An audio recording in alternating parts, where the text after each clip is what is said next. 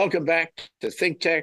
This is View from the North. I'm Jay Fidell, and I am joined by Dr. Ken Rogers, who is in British Columbia. We're going to talk today about the real condition of the American economy. And among other things, Ken has studied economics and finance, and he will help us understand what the real deal is in the U.S.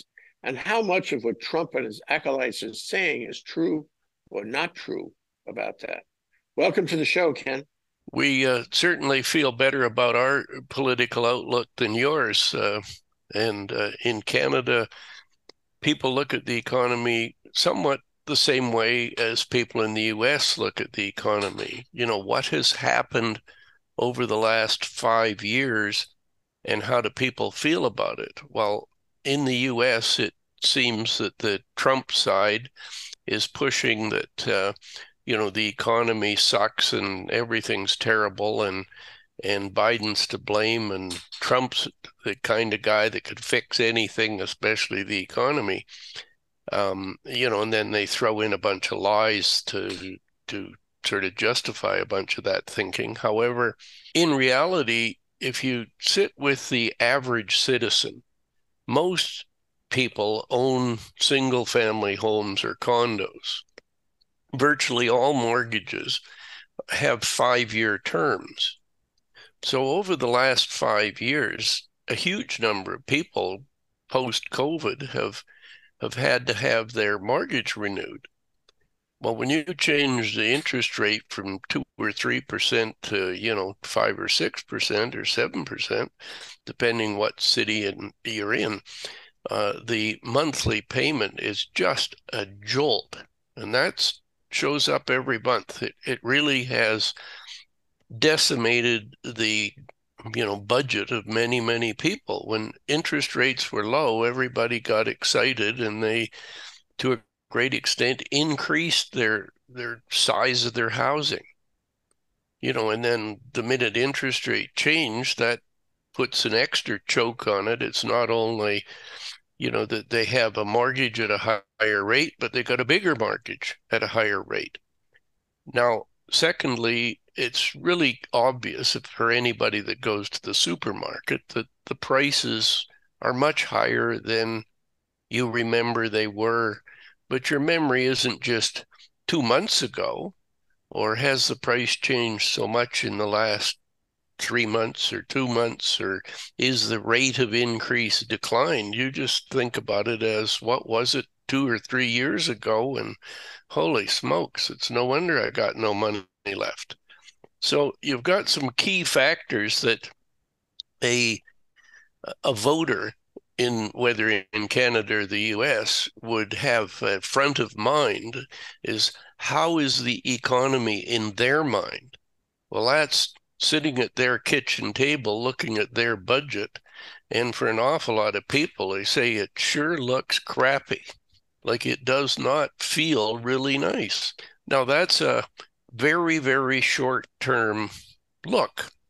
If you're sitting with, what did countries do to resolve the COVID crisis?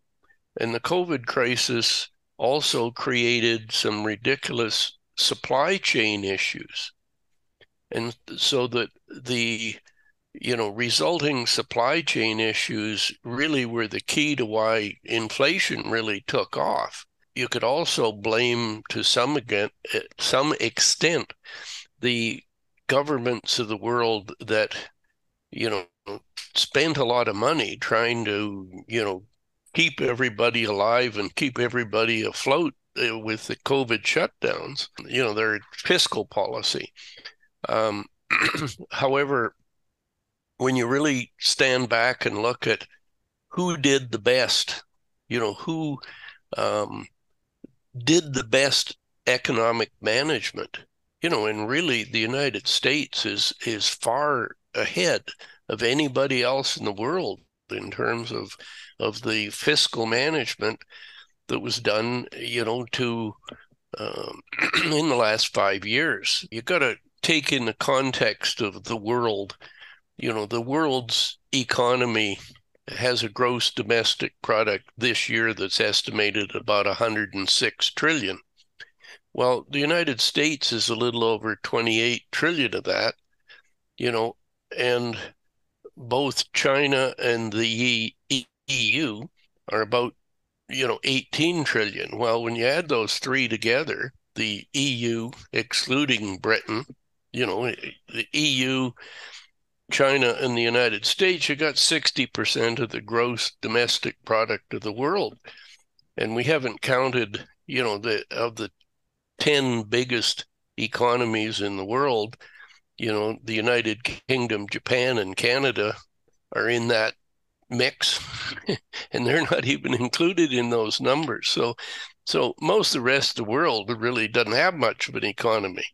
You can take a country like India, is the most populous country in the world, and its gross domestic product is about a little bit bigger than the United Kingdom, but about the same or a bit smaller than Japan.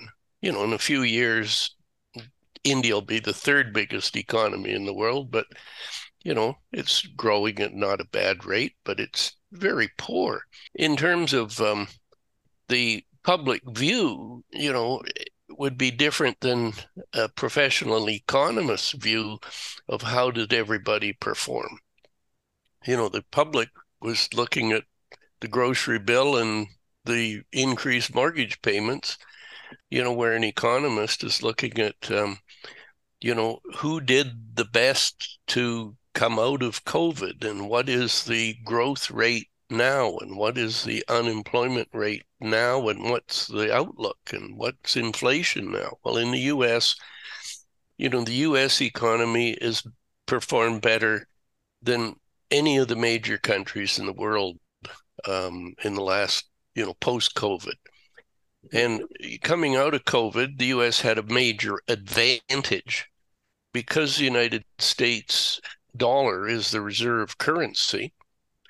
The United States was able to run a bigger deficit than anybody else without worrying too much about it. The Europeans were pretty shy about a lot of public spending. Canada and Australia, followed pretty close to the same pattern as the U.S., but because they're not reserve currencies, they had to rein in a little bit. If you compare European Union with the United States, in the United States, basically the same as Canada and Australia, their main COVID item was to get money in the pockets of the public so that they could stay afloat and small businesses could stay afloat. And so the public, spent. And the fact that they were spending kept the businesses operating. Well, then the European unions, their lesser quantity of public spending all went, or most of it went for infrastructure. Now, the infrastructure was badly needed, wonderful long-term game plan, but the public was sucking air, so they weren't spending, so all of their businesses were hurting. So when you come out of COVID, they're badly limping in the first place. They're limping along and not doing well, and the inflation in Europe has been worse than it has been in North America or South America. Well, South America is a bit of an exception. Some of those, like Argentina, when I said that, I just thought of Argentina and its inflation is going past the moon. However, I believe that the U.S. had some major advantage with the COVID spending was to put money in the hands of the public, whereas post-COVID, the infrastructure bill and the CHIPS bill just focused directly on getting major capital investment by businesses. And so, those are the things that increase the GDP per capita. Like, what is your standard of living? Canada and Europe are basically dealing with a slight, almost declines in per capita income. That like Canada, Australia, and Europe and the US are all suffering from tons of immigration, people from poor countries wanting to come to live in the rich place. The responses are different. Canada is probably more so than, or definitely more so than the US or Australia, has a ridiculous number of immigrants. And if you just have a jolting increase in the population, and you haven't expanded your economy as fast, your average income per person will go down statistically. The guy with the job is still okay, but the new jobs are not necessarily as good. This big issue. So Trump has been convicted on 34 counts, felony counts, in the Stormy Daniels hush money case. And right after that happened, he did everything he could to change the subject. And, we don't have the time to go through all the things he has done in the past, 2 weeks to change the subject, 1 week to change the subject. One of the things that he has done, and his acolytes have joined him in, is to criticize Biden's economy, to say that, this is a thread he's been on before, is that he fixed the economy during his term. Biden has not fixed the economy during his term. The economy is in terrible shape right now. Trump can fix it. The first question is, exactly how bad is the economy or good is the economy under Biden? How bad or good was the economy? Did the national government's moves regarding the economy, how good or bad were they during the Trump administration? And how do you measure that? What are the metrics that really count? I know that the price of a quart of milk is relevant, and the price of a mortgage, which has increased in monthly payments, is relevant. But the bottom line is, are we better off now? I hate to ask this question. This is the Ronald Reagan question. Are we better off now than we were, 3 or 4 years ago?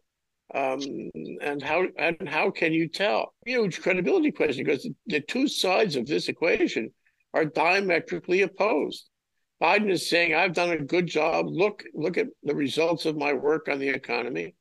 And Trump is saying, no, you haven't. You did a terrible job. The economy is in trouble. And I did a much better job. So I really wanted to discuss with you, how either of them can make these statements on the basis of what metrics, and who is telling more of the truth than the other. Are we better off? Good question. And one of the items is, depending on who the person is, Trump was better and the next person, Biden, was better. Now, I think of the Trump era ending with him helpless on TV, so helpless to solve the COVID mess, he's suggesting everybody drink bleach. I don't know if you remember that. I mean, but of course, everybody remembers that. And they remember, too, the fact that 1 million people died while he was fiddling. Well, because he didn't do even anything to solve the health problem. And, the kind of thing, that the Democrats are missing is pushing what was the end of the Trump era all about. How pathetically bad were they? If you're a very wealthy person in the United States, you are much better off now than you were 5 years ago, and your outlook looks terrific. And that goes to, most professionals like, doctors, dentists, lawyers, that type of person, and then everybody that's richer than that, what I'd call the very rich, people that own businesses, major holdings of any stocks. When you get down to the core of the public, those who do not have a mortgage at a high rate of interest. Most seniors have their house cleared title by now, or, people that are over 50-ish or so, or over 60, let's say. And so they're better off in the sense of not having that mortgage shock, but they still are aware that groceries cost a lot more. Everything costs a lot more. Go to a restaurant and you choke at the prices. But when you really take an economist's viewpoint and put a little longer term range into your thinking, the United States, Biden has performed fantastically compared to anybody else in the world, and particularly compared to the whole Trump era.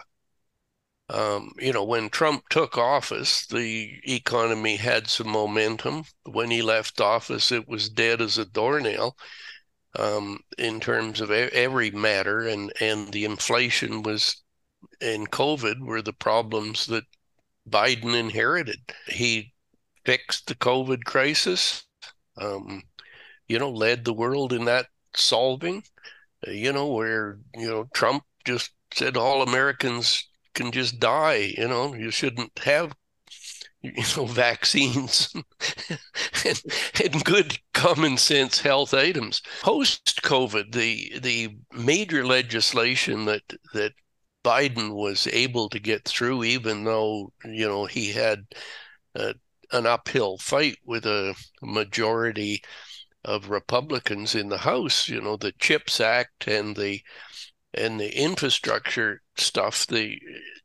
and his expenditures during COVID to get out of COVID to simply put money in the hands of the public has encouraged businesses to invest at such a scale that the U.S. has extremely low unemployment. The inflation is still around, but it's around in the rest of the world at a higher push rate than it is in the U.S. But it's down significantly. So that's a major improvement. And the job market is really strong in the U.S. In the month of May, I guess, there were 360,000 jobs added, to the economy. Fantastic. Yeah. But that might be, the couple that, both are working and they're 40 years old and they got a big fat mortgage. They expanded their house just before COVID hit because the interest rates were so low. They're still sucking air though, because you just can't overestimate the importance of mortgage payments to, that middle income couples that are, less than 60 years old. But I wanted to ask you about this. We have seen little threats popping up in the newspaper about chicken flu. And there was a live chicken flu case in Mexico a couple of days ago. And I guess it comes from Asia. There have been, and I consider these slightly ridiculous, re-examinations, mostly by the Republicans, into the origins of COVID in the first place years ago. There have been lots of news stories from the medical profession about how COVID is re-emerging now, maybe another variant, who knows what it is. And there have been an increase in the number of cases in major cities in the U.S. And now remember that one of the culture points that Trump created during the entire span of COVID was he somehow got people to reject COVID and to reject being vaccinated, and to, I guess, to take your best chance and die over it. And a lot of people did. They followed him. And that culture still exists. We have a pandemic now. I think that's going to reemerge. And there's going to be people who say, oh, no, I'm not taking any vaccine. My kids, my family, they're not going to take any vaccine. because I was convinced by Trump, what, 4 or 5 years ago, that it was bad to take a vaccine. So I'm with him. I follow Trump and his advice. Better Now, to drink bleach than it is to have a vaccine. yep, yep. But well, that anti-vax attitude has definitely spread from the U.S. to Canada. I don't know if that's the case in Europe or Australia or other civilized places. It's astonishing in Canada how you have in the rest of the world as well, diseases that were dead and gone, like measles, are coming back. And, and if you think of, when we were children, everybody had measles, or when I was a child, everybody had measles. And it was a long time after that they invented vaccination for it. But, nowadays people are getting shingles because they had measles as a kid, that it doesn't fully go away. All of this can come back. But what I'm thinking is at some point, either now in the fall, in the 5 months before the election, we're going to see COVID or some variant of COVID raise its ugly head. And we're going to see pushback by the Trumpers saying, "Oh no, we're not going to do vaccines and the like." And or if he is either elected or he takes power in some other way in 2025, we're going to see him do the same playbook: discourage medical science, actually attack people like Fauci, which they are doing now, Republicans, and to incredible that they are attacking Fauci years after. And if that happens, that is, if we have another pandemic, either of COVID or a variant of COVID or chicken flu or you name it, around the country, the world, Trump will do the same thing as before. It's just another reason to worry about a Trump administration next time around. I think it'll be a lot worse than you think, even in that, I believe, the first types of actions that Trump will take, and I think it's in that, fat manual of, Project 2025 or whatever they call their Bible for policies, but essentially his early priorities would be, number one, revenge, go after all kinds of people. But most importantly, the second one would be to obliterate the federal civil service. And if you think of what would his rich friends, if he has any friends, want him to do, or what could he do that they might continue to support him and contribute to him? And it would be, dismantle the tax department, the Environmental Protection Agency, the Fauci empire, or, everything to do with the federal involvement in restricting, what, a slaughterhouse can do to keep the hygiene up, etc. The last time they shipped the Department of Agriculture to Wobonko, Kansas or something, to, just obliterate that. Well, do a worse job than worse for the economy, or worse for what's good for healthcare in particular, is just take what he did to the agricultural department and do it to all of the civil service. The DOJ is the weapon that he will use for revenge. It won't be dismantled. It'll be front and center. It may be some method by which he can eliminate a whole bunch of judges. Whether he sixes his hit squad on them, like Ingron and and Marchand and such. Yeah. But sending all his enemies to court with Eileen Cannon as the judge, take her orders and implement whatever. I mean, that's a cynical Canadian look at U.S. justice, but certainly that's how I see it. The important thing to me is I can't believe, and none of my neighbors and people I talk to in Canada at various levels of IQ and experience all feel, or virtually all of them think, how can Americans not realize Trump can't put two sentences together without a lie, seems to, have lost any, plausible skills that he did have. The Republicans like to pick on the idea that Biden is older than Trump. But if you're to listen to both of them speak for a while, clearly Biden is much more on his feet, or his mind is together better than Trump's.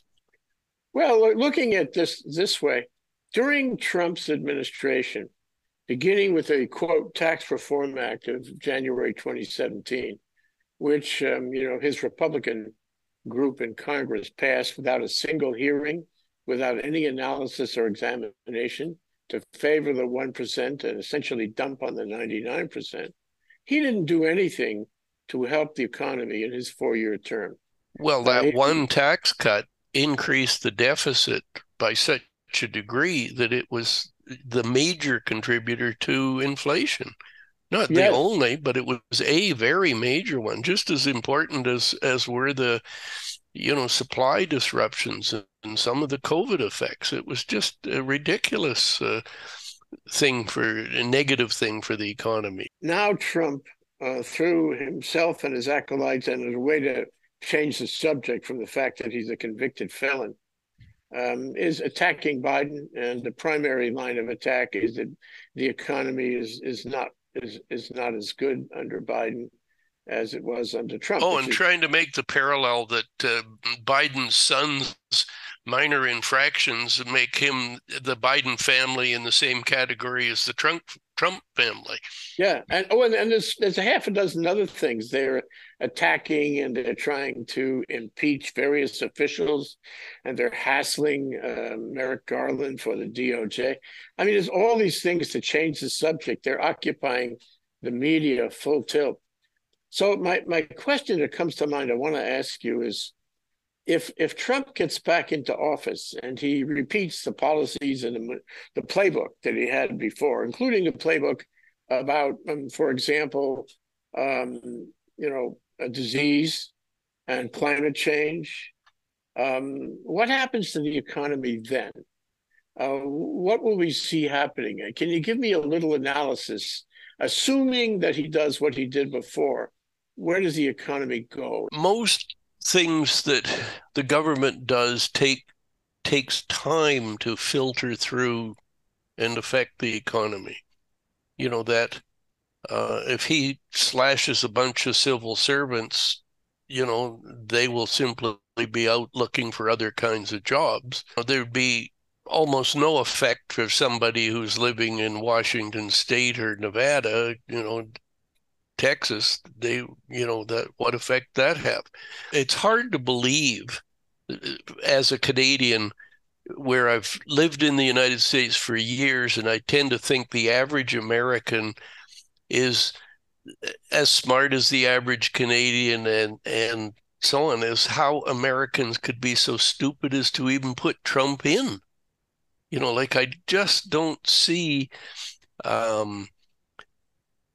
why he would be put in, but really in 4 years, he'll be able to do one ridiculous amount of damage, and most importantly, make it impossible to get he and his friends out of office. He's old enough and mentally limited enough that he may not last for 4 years, but dictators have lasted for a long time, and I just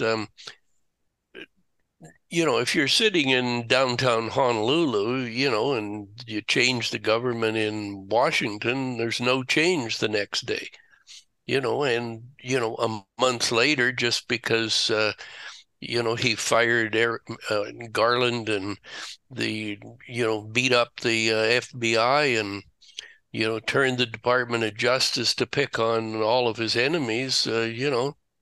So far when you're sitting in Seattle or San Francisco or Honolulu, you haven't seen anything change. And how long does it take for a change to filter through to get there? You don't want to be on his special list, It's out of the Mikado. I have a special list. And, there have been people in real history that have had special lists. You wouldn't want to be in his special list. But let me ask you, let's assume for a moment for this discussion that he uses the same playbook, that he spends all his time on vengeance, that he doesn't care about, the common man. He only cares about the 1%. And he does the same kind of things that he did, the corrupt things, ingratiate himself as he did in the first 4 years. Let's assume that. What effect on Canada? Probably be pretty catastrophic. I mean, one of his old playbooks was to, make the United States a little more isolationist, have fat tariffs and play big bully with everybody you trade with. Well, Canada's, largest trading partner by far is the United States, and Canada's exports equally far, far higher percentage of the Canadian gross domestic product than does that for the US. The Canadian economy would take a pretty big hit. If Trump era continued for long, I would expect that they would covet very much the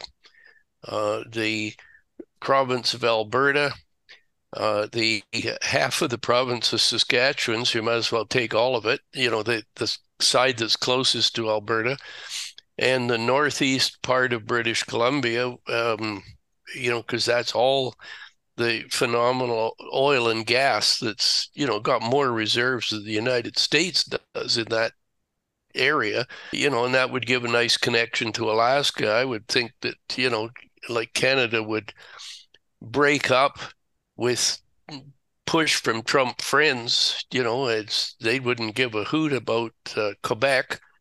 It's French speaking, and even if Montreal is a nice place and Quebec City's even nicer, that's not their cup of tea. I think, you'd end up with Canada being broken up with caused by the U.S. coveting certain of our assets and pushing differences between attitude of Eastern Canada versus Western Canada. Yeah, it sounds like that sounds like Trump. It's transactional corruption, which was the hallmark of his first term. Charles de Gaulle, when he came to Canada, and his parting comments were "Vive le Quebec libre," like trying to push Quebec to separate from Canada so we could have a friendly French-speaking country in this hemisphere. Let me ask you to make final summary remarks here about the subject. And the subject is, how bad is the U.S. economy right now? What are the metrics and factors that we should be looking at to make a true evaluation of it? Well, the first one is, what's the gross domestic product per person? And it is, the 10th or 11th highest in the world. While you've got some of the European countries like Norway that was gifted with a lot of oil and not much population, has slightly higher. The U.S.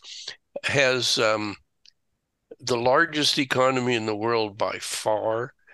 It has, the best, it has a better growth rate over the last 5 years than anybody else, other than countries that are pulling up their socks from zero to something like India, or China has an average growth rate that's higher than the U.S., but they're sucking air for all kinds of financial things. I think the U.S. economy should get, AAA marks for right now for what's been done in the Biden era. Just you couldn't have done much better, in all circumstances, given the supply chain disruptions, the COVID mess, the rest of the world sucking air, wars all over the place, whether it's, every second country in Africa, the, even India, they're fighting with the Sikhs, and China is, sticking people in prison camps for cheap labor, because they don't toe the line for their central government thinking. So I think the U.S. economy has been really, really good. It's the jobs market is strong. The wages are going up. Inflation is down. The economy has expanded faster than any other major civilized place. Why are people beating at the door to get into the United States?